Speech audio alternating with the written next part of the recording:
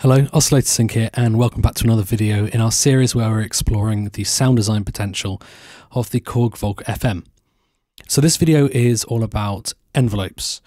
So let's start by talking about what an envelope really means in sound design. So an envelope is a way of describing how certain characteristics of a sound change over time from the point where we press a key till when we release it. And along with LFOs, which we'll get to in another video, they're one of the two ways that we can govern how a sound changes over time. So just thinking about envelopes in our familiar world of analog subtractive synthesis, if I just reach over to my monologue, typically in analog synths, there are three main types of envelopes that we have. We have an envelope which might govern the volume of a sound.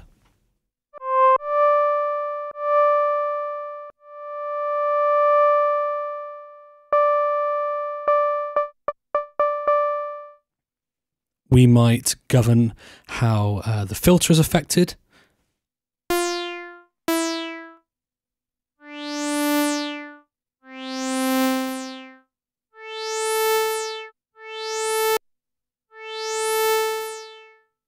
And we might govern how the pitch is affected.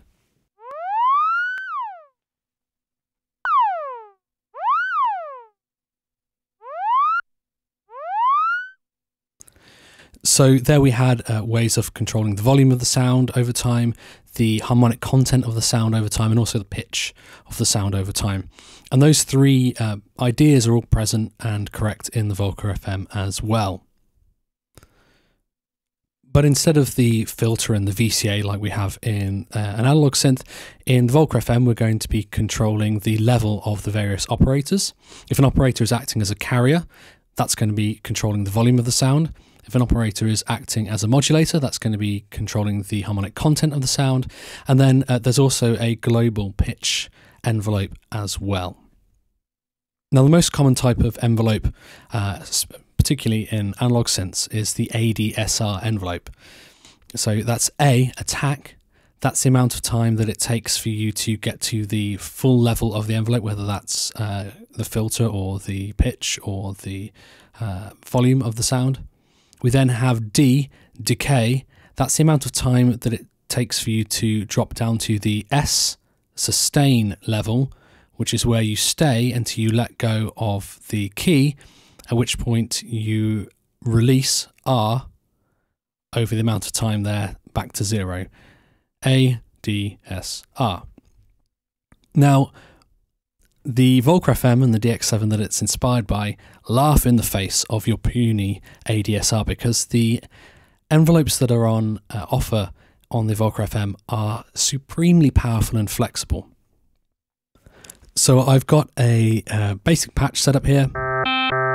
Sounds like that. What we have here are two operators. Operator 1 is acting as the carrier, the thing that we hear, and operator 2 is acting as the modulator, the thing which is changing the sound of operator 1. So let's dive into our edit menu and let's take a look at the various different parameters that govern our envelope. So the first thing to note is that these parameters are identical whether or not we're talking about a carrier or a modulator. So at the moment we're going to look at operator 2, which is our modulator. So we're going to be changing the harmonic content of our sound. But these envelopes operate in exactly the same way if we're talking about the carrier in terms of governing its loudness. So let's talk about these parameters. They can operate, if you wish, exactly the same way as an ADSR. If that's what you are after, we can definitely do that here, but they can also offer us a lot of other things as well. So there are 8 parameters that we need to talk about, and they're kind of paired up to work together. So the first parameter that I want to talk about is EGR1. Now EGR1 is how fast after you've pressed a key the level of the operator is going to jump up to EGL1. Now I chose my words carefully there when I said how fast, and I use those words because when we're looking at EGR1, as we turn it up, that jump is going to be faster. Now that's backwards when compared to when you turn up an attack knob on a traditional ADSR envelope on an analog synth. Usually as you turn up the attack knob, things get slower. But here we're talking about a rate, e.g. envelope generator rate 1. So the higher it is, the faster it is. So at the moment we're at 99, which is the maximum, which means that we're not even hearing the fact that this envelope is jumping up because it's happening all but instantaneously. But as we make it slower, we should be able to hear the start of that note have a bit of a slope up with our harmonic content. So as we turn it down, can you hear that there? It's really subtle, but there's a whop at the start of our note. And that's this envelope turning up the level of the operator, the modulator, quickly but no longer instantly. And as we turn it down further, getting that wow kind of thing happening. And as we turn it down, we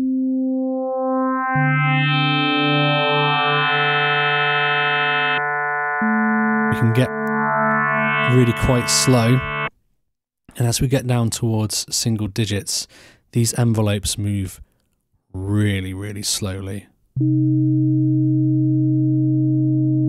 So we can create really long, languid sweeps. Isn't that cool? So if we want to make big, long, evolving pads, man, can FM do it. Still going. I mean, we're not even at the slowest rate either. We can really, really draw out sounds. I love building these sort of big evolving sounds on the Volca FM. Okay, so EGR1, how fast when you press a key, we jump up to what is defined in EGL1. So for the moment, I'm going to make that instant. We'll play about with it a little bit in a moment. So moving along, we have EGR2. Now EGR2 is how fast, after EGR1 has finished its jump, we are going to move on to EGL2. So if we wanted to do that traditional ADSR thing, we would set EGL2 to be lower. We'd go over to our EGR2 and we'd set it fast maybe, but not super fast. We can hear we have that drop down, and then we're kind of sustaining afterwards. If we wanted to make that drop slower, we could do so. And again, if we wanted to make it really, really slow,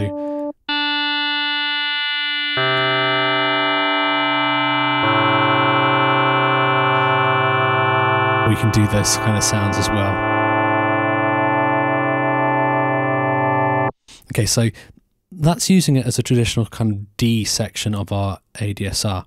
But what's really cool is that as we move on, would you believe we have an EGR3, which tells us how fast we move to EGL3 after we've done the second part of our envelope. So you can do things like having that initial sort of attack. We'll set EGL2 a little bit higher.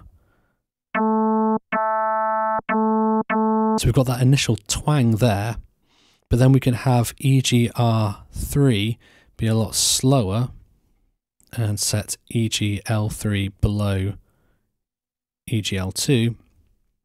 Maybe a little bit higher on EGL2. A bit slower on EGR3.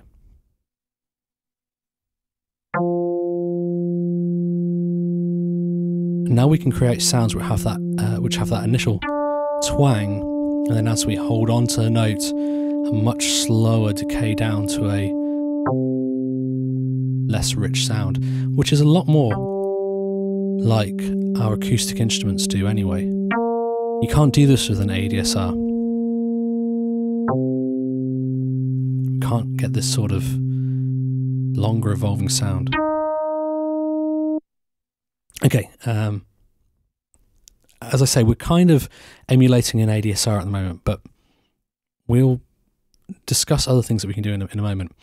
So finally, we've got EGR4, which is how quickly after we release a key, so this is our release section if you like, we drop down to EGL4. So if we're talking about a traditional ADSR type setup, EGL4 will be the end of our release cycle, so that'll be at 0. Now, at the moment, my carrier is also shutting down very, very quickly when I release. So I'm going to go over to the carrier here and I'm going to make this release a lot longer, or rather a lot slower, by turning EGR4 down on the carrier. I'll do the same on my modulator as well. And now when I release a note, we get that kind of ringing out there.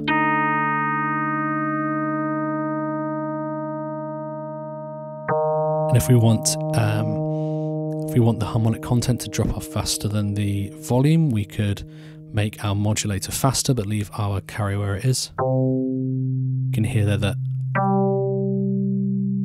we're moving back towards the fundamental much faster, but then we're still having the sustaining sort of rumbly resonance happening,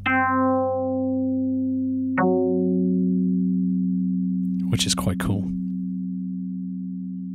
Okay, so that's all presuming that what we're trying to emulate here is an ADSR, but we can actually do all sorts of other things, because we have these 4 separate levels here. So for example, if we wanted to have a bit more of a wub on the way up, let me just move back to my EGR4 on my carrier, make it faster for the moment. Okay, there we go. There's our brass sound. So we can have EGR1 a bit slower, but then we don't even have to have EGR1 going all the way up to its fullest point. So here we've got it only jumping up to 44, which means that we can actually have EGL2 go all the way up afterwards. So if we made EGR2 even slower, we'll have a quite quick jump up and then a much slower rise.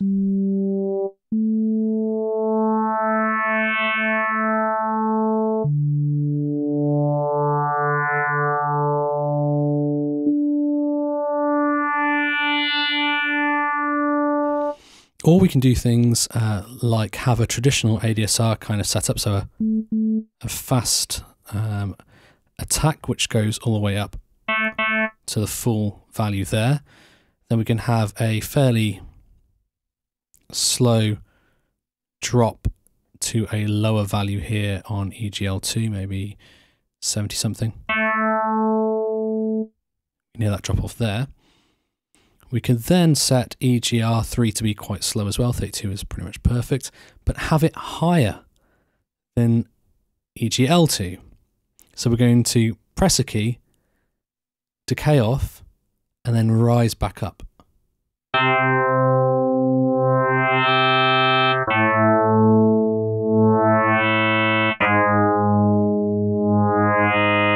Now you can't do this on an ADSR. And then we could, of course, if we fancied it, have our release. This is where things get very, very strange indeed. We can have our release jump back up, make sure that we're actually jumping back up on our carrier as well. And we can have these things which sort of linger in the sound.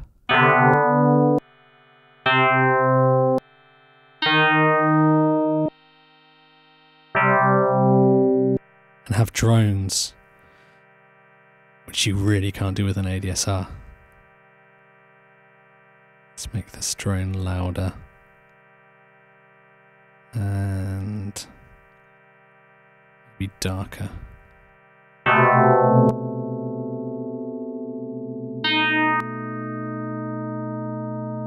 So we're going to click there because we're probably jumping too fast back up. So let's slow that down on both of our rates here.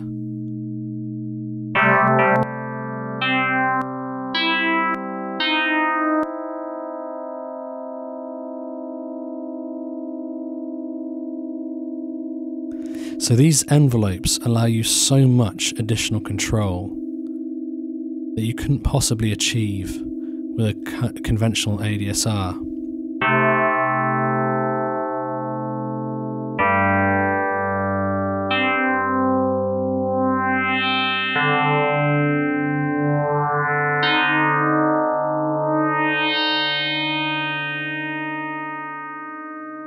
And when you start to combine these with more than just these two operators and you start to factor in your LFOs, some of the otherworldly sounds that you can create are just fantastic. So just to recap on our envelopes, there are 8 parameters that we are interested in. There's EGR1, which is how fast after a key is pressed we jump to EGL1. There's EGR2, which is how fast after the first part of the envelope is finished we jump to EGL2. There's EGR3, which is the same, but jumping to EGL3. And finally, there's EGR4, which is how fast after releasing the key, we jump to EGL4. We can emulate our classic ADSRs, but we can do so much more. Tremendously powerful envelopes. We'll probably revisit the envelopes a little bit later on in the series when we start to introduce the other operators into our sounds as well. Anyway, I hope you enjoyed that, guys. I hope that was useful for you. I hope you learned something about the envelopes on the Volca FM. Tremendously powerful. If you did enjoy the video, please make sure, big thumbs, give it the old thumbs up to give the video a like, and make sure that you subscribe to the channel so that you don't miss out on any upcoming videos on the Volca FM and other synthesis related stuff as well. Thank you so much for watching, and I will see you again soon.